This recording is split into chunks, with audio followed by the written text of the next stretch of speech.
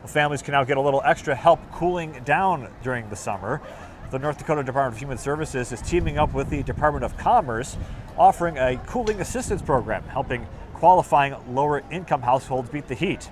The program can help eligible households with the cost of purchasing and repairing air conditioners and other cooling devices. To participate, households must qualify financially for the Low Income Energy Assistance Program, which serves households with incomes up to 60% of the state median income.